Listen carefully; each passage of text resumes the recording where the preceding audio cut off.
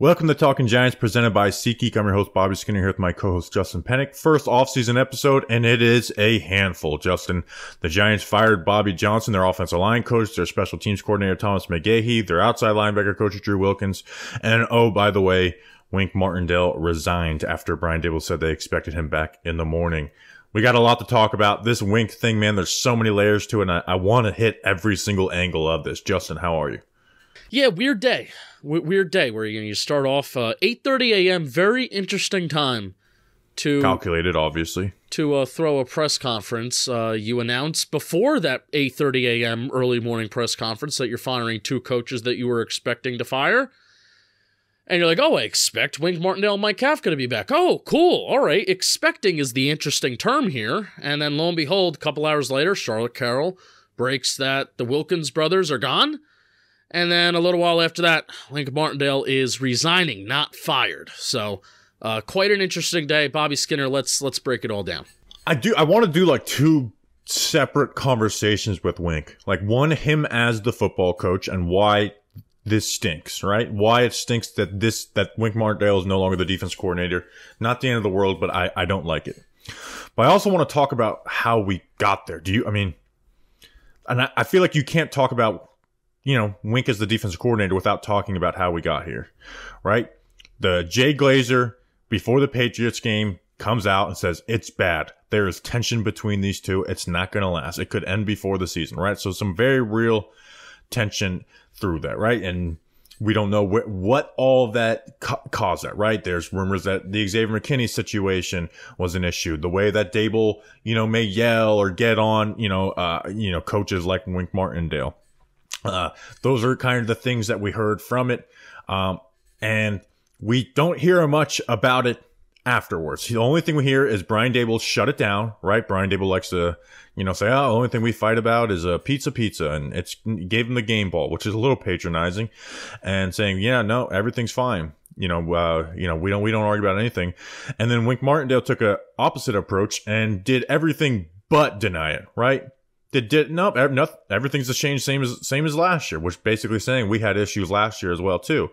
Went and talked to basically wink, no pun intended, wink at everybody who asked, like, yeah, there's issues, but I'm not going to flat out say to you in front of a microphone that there's issues. And I have it on pretty good authority, the same authority that, when I had the inkling that Wink Martindale was going to get the D coordinator job and that he was going to get interviewed here a couple years ago. I have it on good authority that Wink Martindale wanted to be fired. Like, if he was going to leave this organization, he wanted to leave and get fired so he can collect the rest of his paycheck since he signed a 3-year deal. Yeah, and so Wink has basically did that. Told Pam Oliver, yeah, we got to play defense and offense too. We got to outscore, the other offense and our own offense. Basically, kind of threw that at every. On the Eagles game, put the 24 Jack Bauer thing on his play sheet, basically saying 24 hours until I'm gone.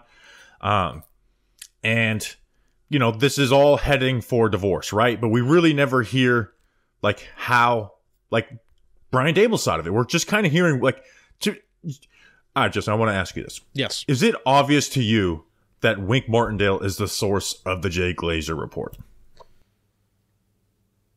Yes. Yes. Here's where I'm mad, right? And I'm mad that this didn't work out. Oh, here's the only question. Here's the only question I have about that, by the way. I want to save that thought. Jay Glazer hinted at it could have been a firing in season, and that's the only pause that I give to that. Well, he said it could not last until in season. Basically saying there's a lot of tension and these guys just don't get along at all. Right, yeah. But it makes sense to me. Like, why would... Because, again, the outside looking in, and I think we differ on this a little bit. Like, I think this is a bad look on Brian Daboll, but Wink Martindale certainly is not an innocent party. See, this is where I disagree. It's bad for Wink Martindale because he had a defensive coordinator who most people think is a good at his job lose. I think it's bad for Brian Daboll. I don't think it's a bad look on Brian Daboll. I think it's a bad look on Wink Martindale if you really dive deep into what actually happened. Like, Wink Martindale spent the last 7-8 weeks basically trying to force their hand to fire him. And Brian Daboll, you can call this dirty or not, they had their 8:30 a.m. press conference to get ahead of it and say, I expect Wink Martindale back. Even though he knew that Wink Martindale wasn't coming back, I expect him to come back. I think we want continuity, we want to do a good job. Wink has said, this is a destination play. Because Wink has played the fucking media and used the media to his advantage for 8 straight weeks since he got here, dude. And embarrass Xavier McKinney. If it benefits Wink Martindale will go to the media. Brian Daboll tried to calm it down, give the game ball, try and, hey, everything's steady below deck, right? Even though it wasn't. Tried to calm the seas. Where Wink Martindale's done everything but that.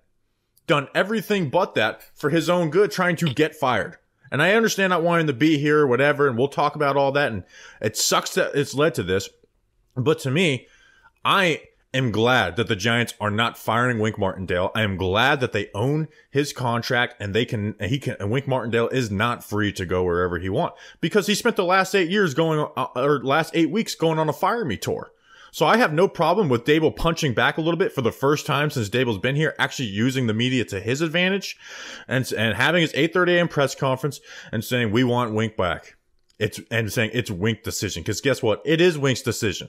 And to me, this points to a defensive coordinator, Wink Martindale, who made no effort to fix this. Now, maybe Brian Daboll didn't either, right? But I know from all of this, I can read the context that Wink Martindale spent no effort to try and fix this.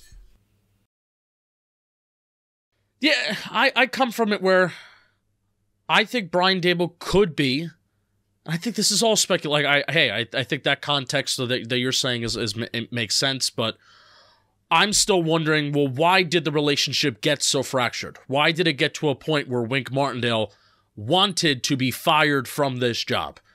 How did it get to that point? And I think, again, my theory is that, and I hope this is not the case, because I still do believe that Brian Daboll's the right coach for this team, and I still am excited for the future. And for me, Bobby, and I think you're in the same boat, it's not that Wink Martindale is the best defensive coordinator this organization has seen since Bill Belichick, and the fact that we lost him means it's the end of the world.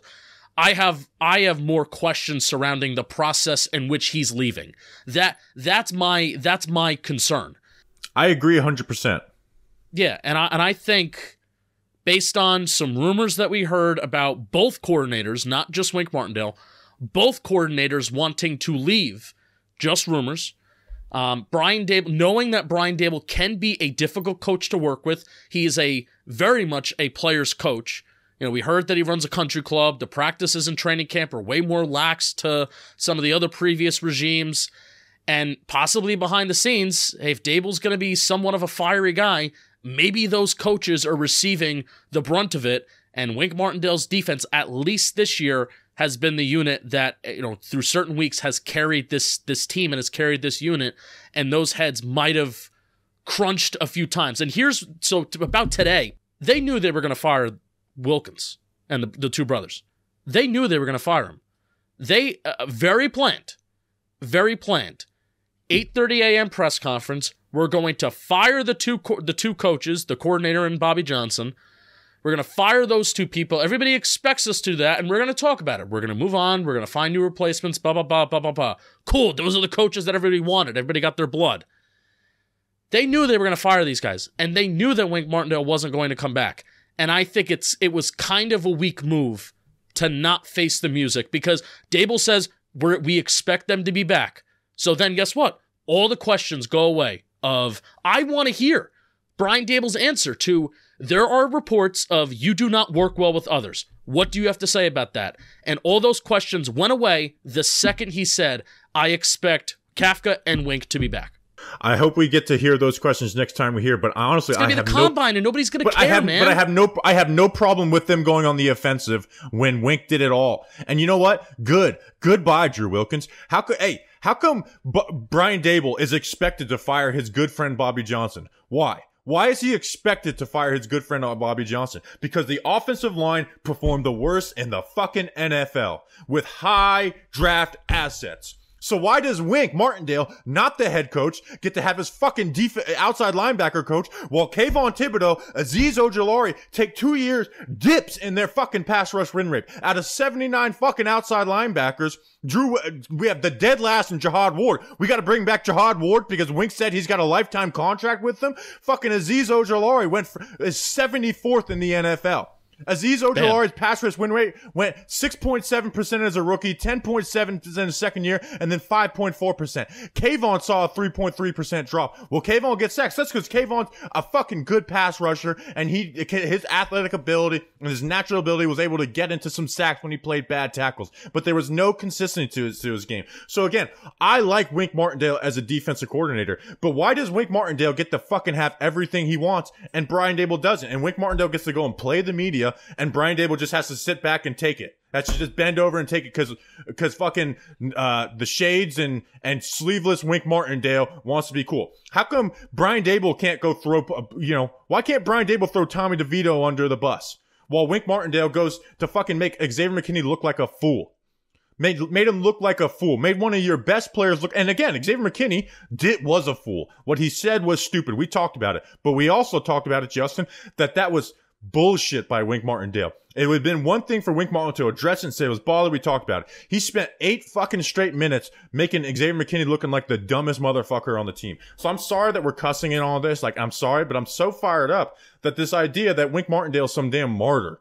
Good. I'm glad your outside linebacker coach got fired, and I hope you never get to. I hope they force the other team to give us a second round pick. I hope you don't get the coach anywhere. I hope you make no money. Like, I'm pissed, dude. I'm pissed at how this has been turned. And I hope we improve as a defense coordinator. How come Brian Daboll, when his offense was 9th in EPA per play last year, and Wink Martindale's was 28th per EPA play, and we've got to play a perfect game to beat the Minnesota Vikings in the playoffs? A perfect game. Like, one drop by Darius Slayton stopped them from scoring on essentially every single drive, and they almost lost the game because Wink Martindale's defense couldn't stop a nosebleed. Again, I need clarification on why the relationship got fractured in the first place. Is it because of Wink Martindale and ego, or is it Brian Daboll and ego? And what we've been saying for the majority of the year, and kind of since this came out, is Brian Daboll and ego, and Brian Daboll possibly being difficult to work with. That's where I'm leaning. I'm not disagreeing with you. Like, I'm not being like, you're wrong and I disagree and Wink Martindale's a saint. I'm not saying that, but I'm still not shutting down the notion that this is a bad look on Brian Daboll. I'm not shutting that down. What they really should have done, I would have loved, for full transparency, I would have loved it. They knew they knew this was going to happen. They knew it. And it was very strategic and very structured. And I think it is kind of it's a weak look that they did it after they spoke to the media, where the Wilkins brothers and Wink Martindale. After taking 10 jabs from Wink Martindale the last 8 weeks, I'm not mad at them for coming back with a mean right hook. They fucking Muhammad Ali rumbled in the jungle. Come on, take your jabs. Because when the fucking 9th round comes, whatever round that ended up happening, I'm knocking your ass out. Yeah. Today's episode is brought to you by HelloFresh. Whether your resolution is to save money, eat better, or stress less, HelloFresh is here to help you do all three. Say hello to your most delicious year yet with fresh ingredients and chef-crafted recipes at a price you'll like, delivered right to your door. Make saving time your breeziest resolution with quick, convenient recipes delivered right to you. Just choose your meals and select your delivery date. HelloFresh handles the meal planning and shopping, so all you have to do is open your weekly box of pre-portioned ingredients and step-by-step recipes to get cooking. I love HelloFresh. They bring good stuff. We cook out of it. Also, because like it comes fresh and they bring it like the freezer bags, I use those in my cooler too. So it's like you get food and some like sick, freezers.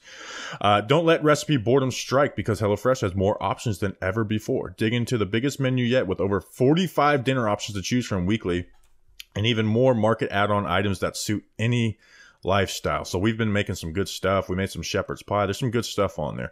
Go to HelloFresh.com/worldfree. Not the free world, world free, and use code WORLDFREE for free breakfast for life. One breakfast item per box while subscription is active.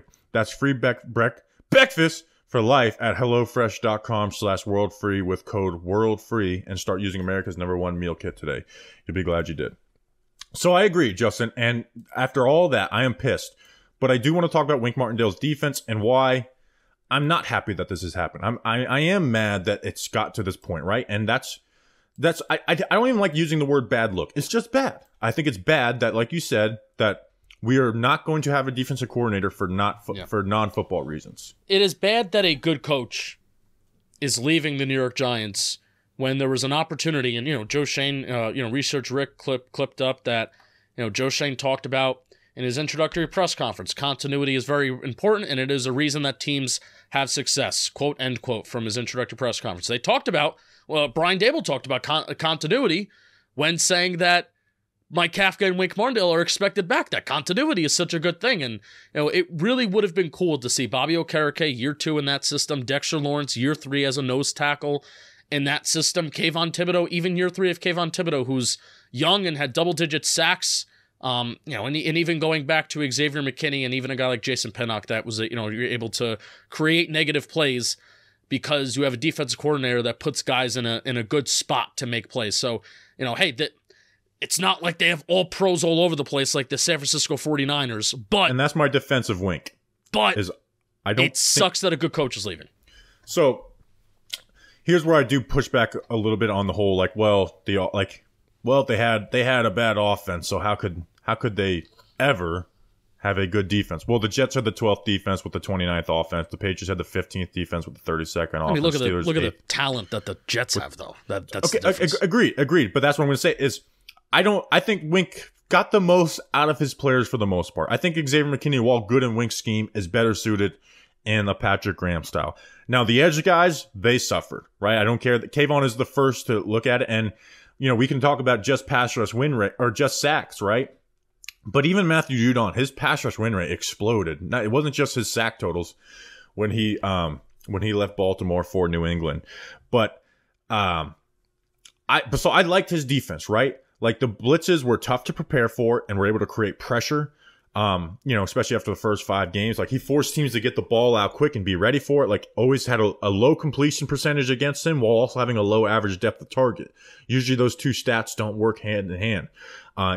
Also when you play so much man, you can't play man for 90% of a game. You can play zone for 90%. You can't play man, which means you get to play that man coverage, but you also get to throw in all types of different coverages. So it just makes it harder to prepare for when you run those blitz. It just makes it's a hard defense to prepare for, and I think it's awesome on third down. They've been really good on third down the last 2 years. I think he's a good defensive coordinator, right? In Baltimore, in 4 years, he had the 2nd, 3rd, 2nd, and 19th ranked defenses, right? And the year they were 19th, all their corners got hurt. And, I think the linebacker group is a good sign of what Wink Martindale's capable of when he has good players. Look at 2022. With Jalen Smith, Tay Crowder, and Mike McFadden. It was the worst unit on the team. It was worse than the wide receiver group. It was worse than the offensive line. Well, that was probably the strongest unit of his defense this year when they just added Bobby Okereke and Isaiah Simmons. They added a good player in Okereke. Again, not a Roquan Smith level player, but a good player and a gadget player in Isaiah Simmons allowed Micah McFadden to get another year of growth and slide over to that number 2 spot and get there. So I think he's a good defensive coordinator. But I also don't want to act like these defenses were amazing and the offenses just held them back. I think they were held back by talent. In 2022, they were 28th in EPA play. This past year, they were 22nd, right? 12th versus the pass, 29th versus the rush. Points per game, they were 26. And, we talk about, where you say the bad offense, well, the Giants had the 31st ranked offense in 2020 and 21 with Joe Judge as the head coach. Their defenses were ranked 9th and 23rd, both better than Wink Martindale. Now, I think they had more talent, but so I think they can upgrade, right? And hopefully this is a John Harbaugh situation where you have this run-in with Wink Martindale. There's issues there, even though they deny it. There was reported issues, and then you get your Mike Macdonald. I'm not saying we have Mike Macdonald coming down the pipe, but I do think I hope that there's an upgrade out there because I like Wink Martindale. Not perfect, but I do like Wink Martindale as a defensive coordinator. Yeah, the Ravens got better after Wink Martindale is not a good enough reason to be optimistic about Wink Martindale leaving. I'm sorry.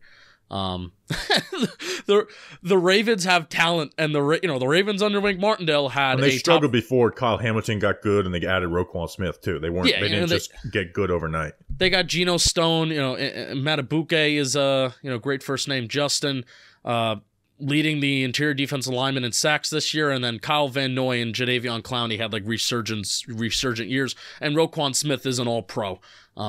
So, I mean, Kyle Hamilton's arguably an All-Pro. Geno Stone is like an honorable mention for All-Pro. So, yeah, and Matabuke is an All-Pro. So, you want to talk about a defense that does have All-Pros up and down, it is the Ravens. Now, is it because of, scheme? I'm sure scheme helps, and scheme, puts you in a good position. We've seen Patrick Queen get way better. Now, again, he got to slide over to the number 2 inside linebacker spot. So, again, we're not the Ravens, right? So, you can't draw comparisons like that. But there was run-ins with John Harbaugh, too, right? So, I do want to figure out what happened with Brian Daboll, and I hope it does come out, right? And obviously, we follow Giants media, so we're more likely to hear the anti-Wink and Wilkins stuff, right? Because who do these people talk to? They talk to people within the Giants building who are trying to protect it. So hopefully, Jay Glazer, whoever, we can find it out. And I hope it's more than yelling at guys. I mean, here's the thing. I really hope it's that. Or actually, I don't hope it's that. I hope it is that. But I kind of want to hear... I kind of want to hear anti-Wink stuff at this point, because everything that we've heard is that Daboll's difficult to work with.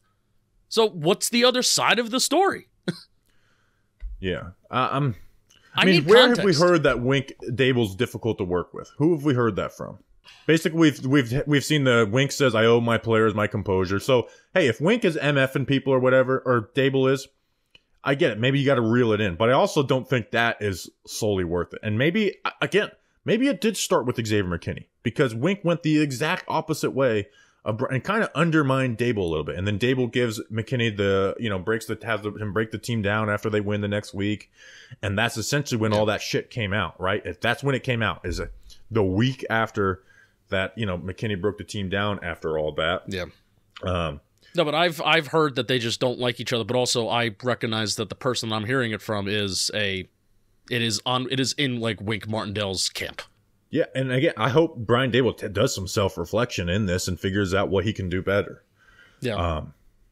But here, what I get so frustrated, like, well, Wink's defense and Daboll's offense. Okay, let's look at 2022 when they didn't have their starting left tackle go down and their deal with 3 quarterbacks. The discrepancy between those 2 units was way bigger than the discrepancy of the offense and defense this year. Yeah. Yeah, but also, I don't want to be seeing the box score of the 2 Dallas games. I mean, the second Dallas game. Okay, but the Dallas games matter. We got to play that Dallas defense too with the offensive line. Listen back to the post game pod of Week 1.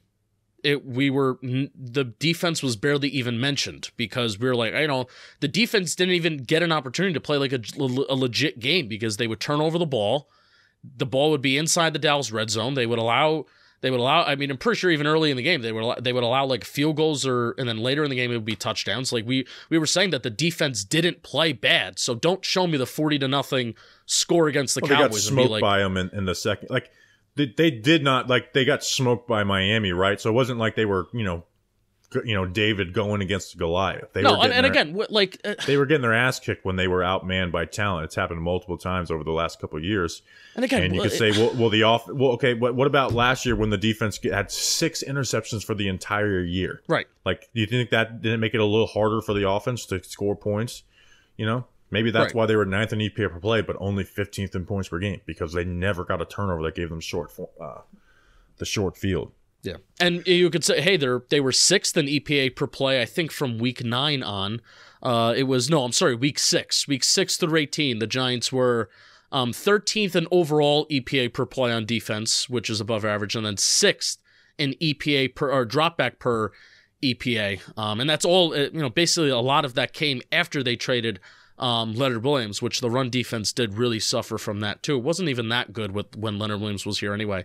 But again, I don't want to act like, I'm not acting like Wink Martindale is the best defensive coordinator that the Giants have had. He's a good defensive coordinator. Bill Belichick. He's proven it. Yes. But I'm not pissed off because Wink Martindale's defense is underperforming. I think with better talent, he would be he can get to like one of those top defenses in the NFL. It's not that right now. I think with better talents there, he's shown it before in Baltimore, right? So this is not an attack on Wink as a coach at all. This is an attack on the narrative that like, oh, this dominating defense is just being held back by the offense. They had some dominating games, absolutely, but they were throughout a season were not dominant. Yeah, they were dominant when they played Zach Wilson and Sam Howell and Bailey Zappi. Yeah, I said it at the start.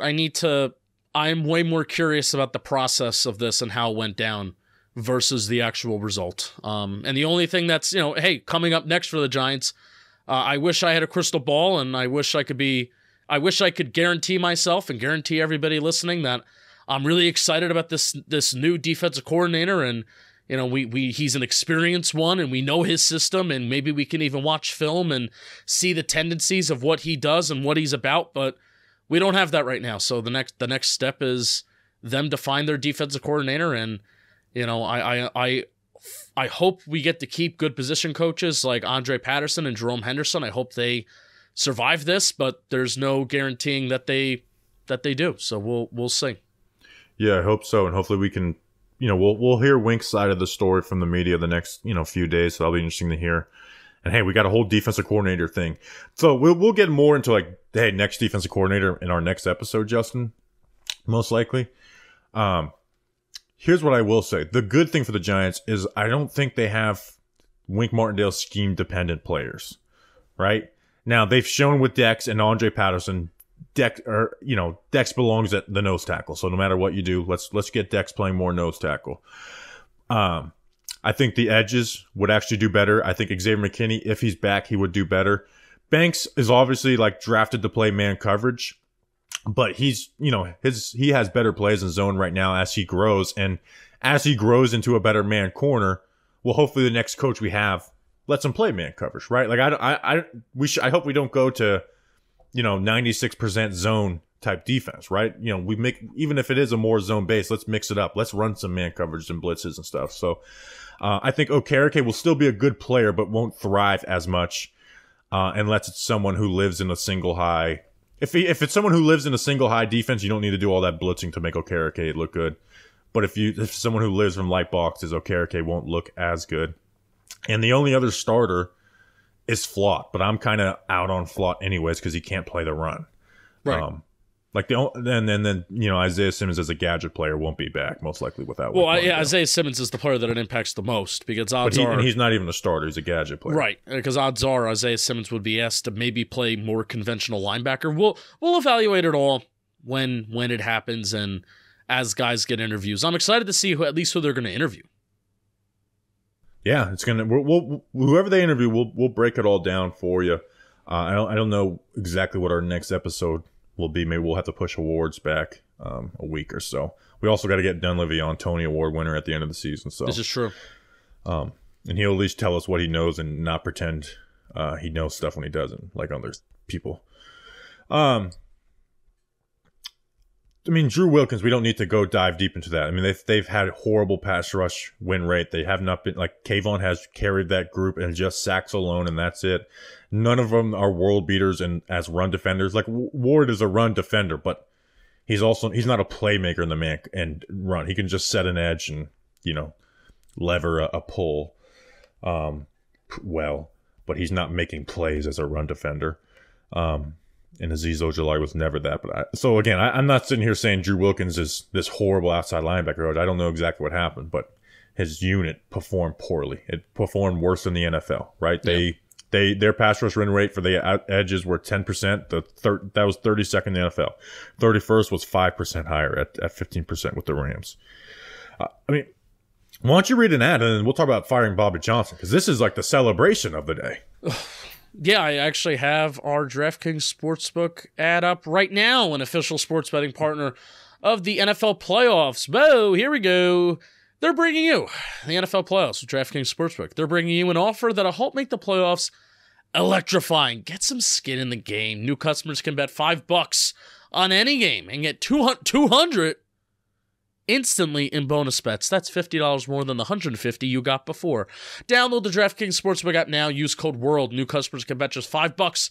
Get $200 instantly in bonus bets only on DraftKings Sportsbook with code WORLD. The crown is yours. Gambling problem? Call 1-800-GAMBLER or visit www.1800gambler.net. In New York, call 877-8-HOPE-NY or text HOPE-NY 467-369. In Connecticut, help is available for problem gambling. Call 888-789-7777 or visit ccpg.org. Please play responsibly on behalf of Boot Hill Casino and Resort in Kansas. 21 plus, age varies by jurisdiction, void in Ontario. Bonus bets expire 168 hours after issuance. See dkng.com/football for eligibility and deposit restrictions, terms, and responsible gambling resources.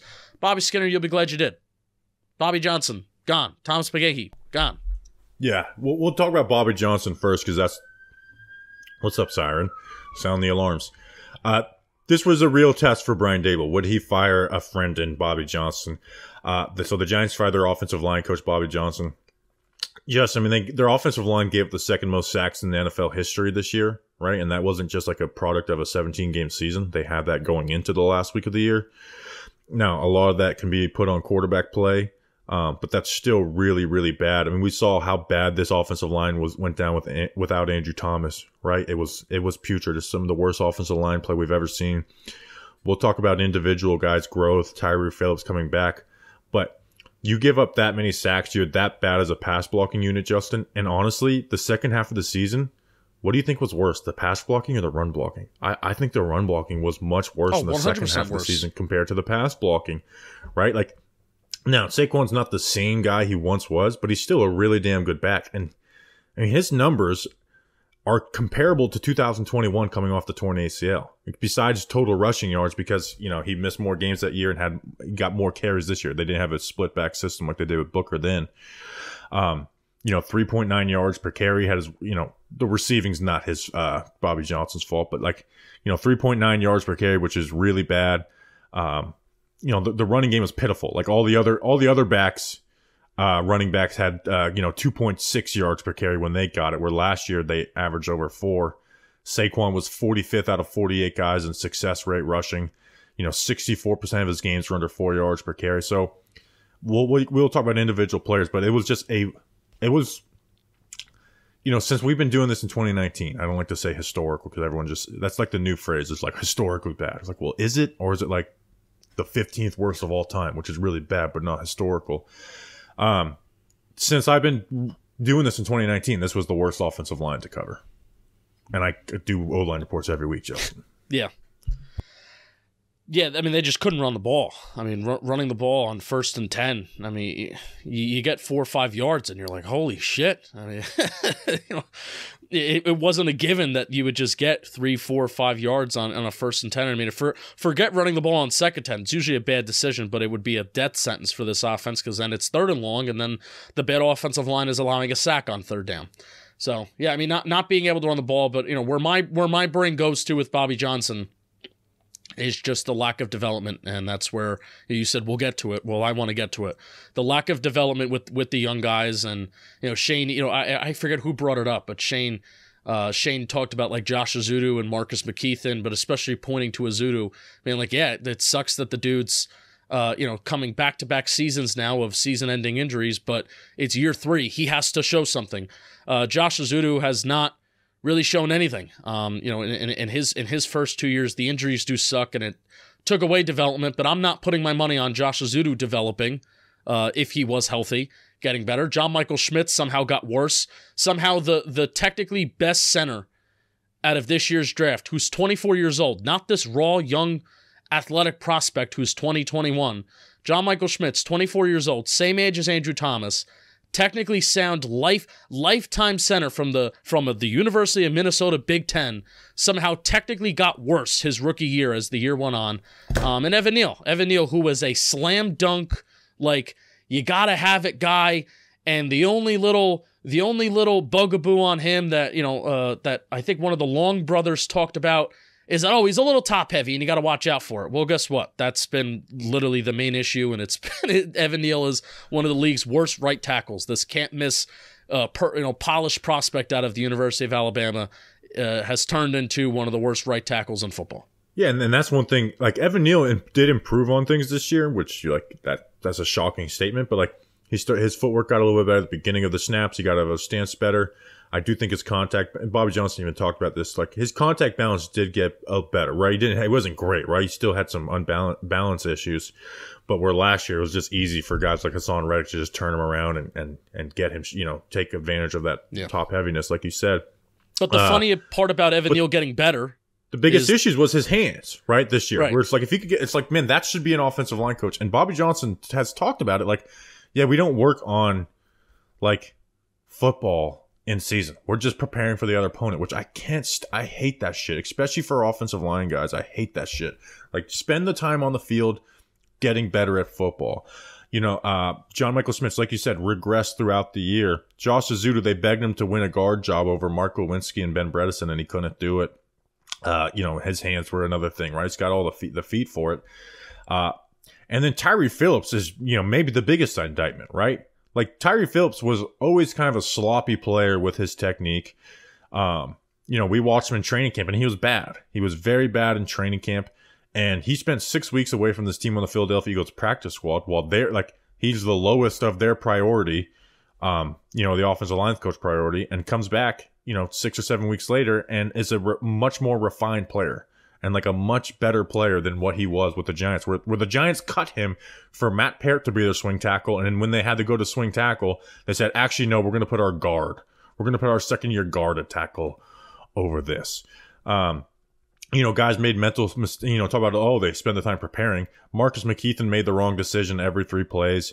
I've mentioned this 10 times. Evan Neal has made a bunch of mental mistakes. The end of the half before the Buffalo Bills game. If Evan Neal blocks the right guy and not just totally screws it up, the Giants probably score a touchdown, and we're praising, them for being so ballsy to run it there. Justin Pugh comes in. He's your second most technically sound offensive line. I mean, it was a bad offensive line unit, and I'm not sitting here saying a new O-line coach fixes everything, right?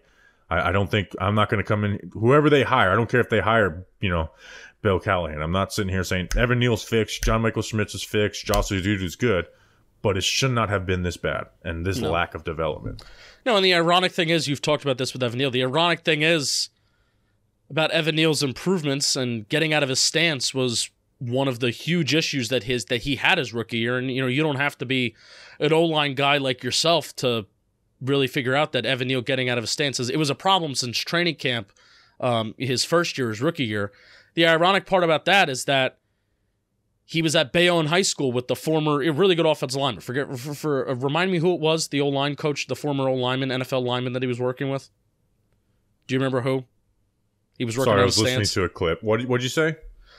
Remember the offensive lineman, the former offensive lineman that Evan Neal was working with on his stance? Willie Anderson. Yeah, they were at Bayonne High School, and Bayonne High School's football field in the spring, and Evan Neal was working on that new stance, and that was Evan Neal's one of Evan Neal's improvements from this year, and that was something that had nothing to do with Bobby Johnson, all outside.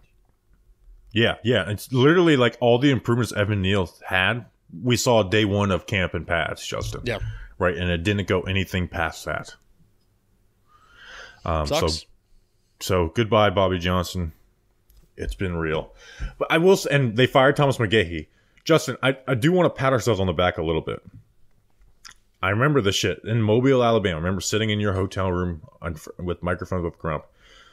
I don't know if we said this with Bobby Johnson because we interviewed Anthony afterwards. What were the 2 hirings of Brian Daboll's that were like, I don't like this? Yeah, we had questions on Bobby Johnson and Thomas McGaughey. Thomas McGaughey. So yeah. Let's talk about Thomas McGaughey, the special teams coordinator that was fired. Dude came in with Pat Shurmur and survived that, right? Like, survived the Pat Shurmur firing, survived the Joe Judge firing, and then had 2 years of Brian Daboll when our special teams were really never an advantage. There was times where you look at the special teams and like, yeah, they're fine. Like 2019, the special teams were solid. But they really never gave you an advantage as a unit. We're like, man, look at that, right? And even in 2019, Aldrick Rosas regressed as a kicker from his 2018. And there was just so many times where it was at a disadvantage. The first drive of the season, the Cowboys block your field goal, return it for a touchdown, and they were bragging the night before that they were going to do that, because they saw a weakness on film. Thomas McGaughey, to me, never took accountability for anything. When there was 10 men in the field in the preseason, he blamed it on, these young guys, they got to get used to it. There's 9 guys on the field in other games, right? There's just so many issues on special teams, right? I mean, it was every game. There'd be like 2 or 3 times where like, man, special teams are absolutely screwing us. So I'm glad he's gone. I don't think it was ever an advantage, but I'm actually, to me, this was a lazy hire by Brian Daboll. Like, one, you should have just went and got your own special teams coordinator anyways, for one. There was nothing about those past 2 units that just screamed out great special teams coordinator. But I can't remember what interview this was, and maybe Research Rick could help me out. There was I think it was a McGaughey press conference when they were talking about the Brian Daboll, like the hiring process. And they were halfway through the interview or whatever, and Daboll's just like, hey man, do you want the job? Like, didn't even finish it off. Like, basically probably took people in the Giants building's word on it, like, oh, good guy. That's where the well-respected comes from. He was an assistant with the Giants when they won Super Bowl 42. 2007 to 2010, assistant special teams coordinator. It was a lazy hire by Brian Daboll, and I'm glad that he's fixing it. Yeah, special teams, just don't be a disaster.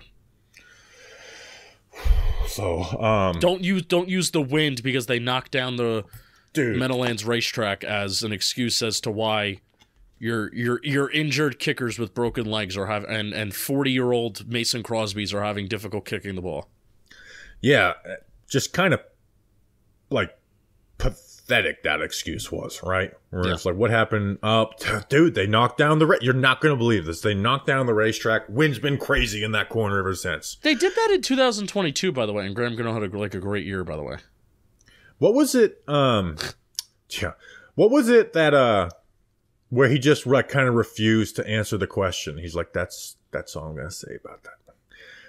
He does seem like a nice guy, so I hate I wish he was good, because there's like, he doesn't seem like he's well respected. Yeah, I know. That's what he is. He's nice. You know, he's nice to the people in the building. He's nice to people in the media. He's a nice guy. Very weird. So, I mean, do we have anything else, Justin? I mean, I feel like there's. Obviously, Drew Wilkins' brother was fired with him. Schoen's press conference today, and Brian Daboll's press conference. Yeah, so the Wink thing was the main thing out of it. I think Joe Schoen learned from his mistake last year of basically like don't negotiate against yourself in press conferences, like what he did with Daniel Jones last year, where basically it said he's coming back. My other takeaways from it, what were they? The QB stuff I really didn't learn anything from. Darren Waller is basically going to be back next year. He kind of said, might be the biggest takeaway. Waller's going to be back, which would have been a conversation. It's funny how Shane said, yeah, we're going to have, we need to have conversations with everybody. And then very much under his breath said, yeah, but we expect him to be back. Almost like he didn't want to say it, but he was like, that's how we do that trade. He's like, we do that again. We'll do it again. He said that twice, where it's like, oh, but what do you expect him to say? The fact that he said it twice and he said it and he basically affirmed it, and he also affirmed that Darren Waller would be back, I do believe him. It's like, well, what do you expect Shane saying we would say? Do it again is not what would he expect him to say? That's saying like, no, we like that. We aren't mad about that. Yeah. So Waller will be back next year. He referred. I've never heard this before. I don't listen to GM press conferences often, but he referred to the Giants draft picks as currency to possibly use to trade and maybe move around. So, he referred to having 4 picks in the top 70 as currency, which I found that to be interesting. You're trading that around. What else did he talk about? Talked about looking, did you view last year through some rose-colored glasses? And he kind of said, yeah, I may be guilty of that. So the DJ contract accelerated the clock a little bit, where it's like, okay, we gotta make you do a deal with Daniel, you see how it was structured, so you try to expedite the process and give him a chance to succeed. That's also could be part of the rose-colored glasses comment. So yeah, I think he certainly didn't rule out like drafting a QB. Like I think everything is in front of the Giants this offseason. Didn't rule anything out. No, and you didn't learn anything from the QB thing, but it was like they're they're gonna evaluate. We'll get into everything. He's very vocal. He's very vocal about, Daniel's going to be here, blah blah blah. But he's also very vocal about we're going to add somebody, and whether that be whatever avenue that they do. I can't. There's part of me that I can't even imagine them putting more money. Like, how much more money are they going to put in this quarterback room? What's Jones's contract hit this year? Yeah, I mean, if you take a first-round quarterback, that's going to be a bigger hit than a backup. Yeah, I guess that's true. It sucks Tyrod Taylor's so injury-prone. Well, actually, but if we were just looking for simply a backup QB, Tyrod Taylor would be the perfect one. He just gets injured every 5 times he gets touched. Yeah. Yeah, that's basically it. That's basically it. I would have loved to hear not Wink. I would have loved to hear Dable try and talk about and maybe get pushed about, hey, there's some reports that coaches aren't working well with you. What do you have to say? But they avoided that by saying that we expect both coordinators to come back. Okay, cool. So that's not going to get asked about. And odds are the next time, I would even like to hear what Shane's thoughts on that, because Shane and Dable are that close where that would be an appropriate question for Joe Shane. But next time that I think any of them are going to speak is the combine, and free agency, the draft, and Daniel Jones are going to be the main topic of conversations, and all of this, they're going to have their defensive coordinator, and all of this will be forgotten, which, hey, I mean, if this is on Wink, kind of like you're saying and like you're theorizing, if this is all on Wink, then good for them for brushing this under the rug. We're going to move on. They're going to move on, and they basically can control Wink's destiny now since he resigned. Yeah, and again, I wanted to hear that shit too, right? That's where it's like, man, before this all happened today, I was just kind of like, okay, it's going to end. I don't want Wink Martindale to leave. But once it hit today, it kind of just all hit me. And I kind of was like, you know what? Like, I don't mind them giving a screw you back to Wink Martindale after all this, right? And maybe that was just like the hope that maybe that they could work this out. That it's like, okay, but once it actually hit, I'm totally like, okay, again, I want to hear those answers, right? I absolutely care about that stuff. Do I have worries about Brian Dable that I didn't have before this Wink Martindale stuff? Absolutely, right? But again, it pisses me off the way that Wink Martindale handled all this. Do you think shit hits the fan with Kafka, and if Dable wants to take back play calling, do you think that could be something that's on the horizon? I don't know, but at the same time, like, if Kafka wants gone because he's not the play caller, to me that's a totally different situation with Wink Martindale, because that's like for a football reason that they are parting ways. Okay. Right? Like, and that's just like a thing we can't know. Like, what is, like, yeah, we like the things we see on offense, Justin, but what if that's like all Brian Dable orchestrated and changing his stuff? And hey, what if he was essentially calling in the plays to Kafka versus Arizona in the second, like stuff like that? Then it's like if that's for a football decision, right? And would anyone blame Kafka if his reason to leave is, well, I'm not calling the plays, I don't want to be here, right? Right. But I hope Kafka is back and does call the plays. I hope it's not at that point. So. I agree. But again, we can't assume anything just because Dable said he expects them to be back. So, two more things. Brandon Brown is getting a interview with the Panthers GM job. Mm-hmm. Yeah, we can't lose him. We have no idea what he does, but we cannot lose him, right? Because we've hit on these last 2 drafts have been the best drafts ever. Yeah, these old linemen that you just can't miss. Which again, it's not a shot at Brandon Brown, but the idea that like I don't know. It's like, I don't know what this guy does. He could be brilliant. He could be the worst assistant GM of all time. Yeah. I don't know. And it is wild to see. Like, this is an outside guy that Shane had zero connection with. And they really are like attached at the hip. Like, you see it at camp. They're always side by side. They're always talking to each other. And it really does seem like Shane puts a lot of trust in him, even like from day one in 2022, put a lot of trust in him. So, hey, if that's a good partnership, I liked last year's draft class. So if that's a good partnership, then let's continue to ride with it. And then also cryptic posts by Cam Brown, Carter Coughlin, Jihad Ward, but Jihad Ward understandable when Wink Martindale leaves. But cryptic post by them basically saying already goodbye from the Giants. I didn't see the Jihad Ward one. People said that Ward had. I should have looked it up, but I heard that we're blocked by Jihad Ward, so it's hard for us to see that.